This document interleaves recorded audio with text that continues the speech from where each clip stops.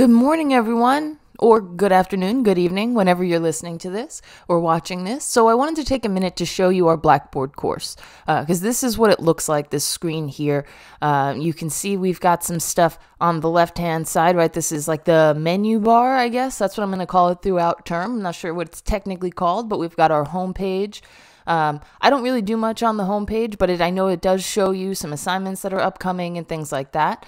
Announcements are a big thing. Make sure you check these. Anytime I send out an announcement, I'll always make sure to also send it to you in an email. So you shouldn't have to, come to this page solely to see announcements from me. You can check your email. You can come here. It's up to you. Now, this Start Here page contains things like the syllabus, which is super, super important. There's another video about the syllabus that you'll be able to see later on today. So check that out. This welcome quiz, super, super, super important. If you don't take this welcome quiz by Saturday, January 16th by 11:59 p.m., you will be dropped from the course because you'll be considered a no-show. So don't do that, right? Make sure that you take that quiz. Don't forget. All right, then we have our textbook, sources, citing, and formatting. It's set up so that once you click it, it opens in a new page. Boom, there you go. You can also find the textbook down here, and there will be in this course resources section, you'll also see Essay 1 videos, Essay 2 videos, and Essay 3 videos to make it a little bit easier to find them all in one place. I'm currently revamping the videos, so it's going to take some time for me to get them up there, but you should see Essay 1 videos by the end of this week.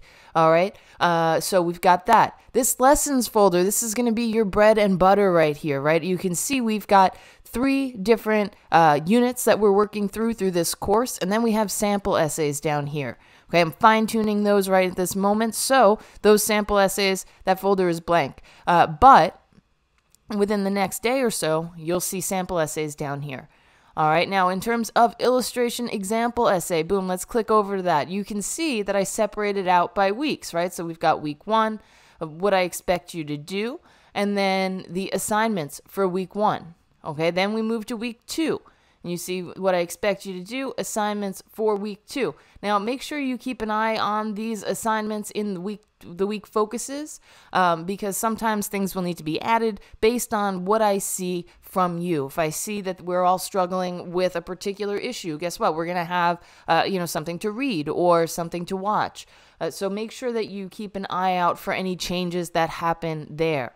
All right. And now I want to just say really quickly, we have this first assignment that you have to actually submit something, not take a quiz. So what does that look like? Well, here, you can see the title, the deadline, right? Due 1/13. Okay. And then you see there's an attached file, right? This is a sample, right? A sample topic selection document. And it shows you what the paper should look like, right? Because you'll submit a document for me. It needs to follow MLA formatting. So if you notice up here, read section 5, formatting an essay document in our textbook. Well, guess what? That'll show you step by step exactly how to make your paper look like this. All right. And then it gives you information about the assignment. Now, if we click through, okay, you can see again, right? The deadline, January 13th. Points possible. There's a rubric attached. If you want to click on that, you can see the rubric. It'll show you how I'll be grading it. Every assignment that we do has a rubric associated with it. So make sure you check that out. All right. Now look at this too here. We've got, so this is the information again from the last page, but it's a little disclaimer, right? Submitting this paper, you agree that you're submitting it to be used and stored as part of Safe Assign services, blah, blah, blah, blah. Okay. We are using Safe Assign in this class to make sure that information that you're submitting is information that comes from your own mind, not from, the internet or something like that. So we want to make sure that we actually come down here and we click, I agree to submit my paper to the global reference database. Okay. I will not grade anything that you do not agree to submit to the global reference database. So make sure that you click this button. Okay, that's super, super important. And then you attach your file. Now, this text submission thing up here, you will get points off if you use that, because guess what? I can't check your MLA formatting if I just see like a sentence on a screen. It's not going to give me a heading or a header, all those things that are required by MLA formatting, right? So avoid this, right? Don't click write submission.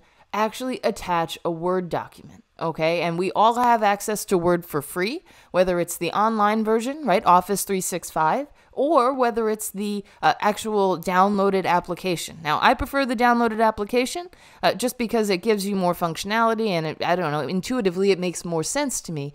But if you want to use the Office 365 version, you can find that in your GTC dashboard where you log in and check your email and all that stuff. Okay, and so all we would do, browse my computer, find the file, attach the file. Make sure that you attach the correct file because that is the big thing that people tend to mistake. All right, so we've also got a calendar here. If you click on that, it shows you a calendar of when assignments are due. And then my grades. My grades will show you what grades you received on assignments. It'll also show you if I've given you feedback. Make sure to check this out because any feedback that I give you, I expect you to take into consideration and use for the next assignment. Now, in terms of office hours, I'm here Monday and Wednesday from 10 a.m. to 12 noon. All you have to do is click on the link. All right, I'm already logged in, so I don't think it'll let me. But what you do is it'll pull this page up. You click this link, and then boom, you're in. It's gonna ask you for your name. Just put your name. All right, don't put Skater Girl 72 because I'm not gonna know what that means. Who you are. All right. So then, down here we have our class sessions. As of now, class sessions are TBA. I'm going to be sending out a survey to ask you when would be the best time to meet, and the best day. So you want to make sure to try to attend these class sessions. It's going to be a great question and answer opportunity, okay? And it'll also help me kind of get to know you a little bit better and guide you through any troubles that you might have. Okay, so I want you to keep those things in mind as you're using Blackboard. As always, there's this, send email section. I didn't fill anything in the about the instructor because guess what? That introduction, boom, is up here in the week 1 focus. So watch that intro, watch this how to use your textbook video because that'll help you figure out how to use this down here. And then, take a look at the assignment requirements and read that section in the textbook here. All right, so I think that wraps up everything that we need to know regarding our course here on Blackboard. But if you have any questions, please don't hesitate to let me know. All right, so have a great rest of your day, do great things, and I will see you next time.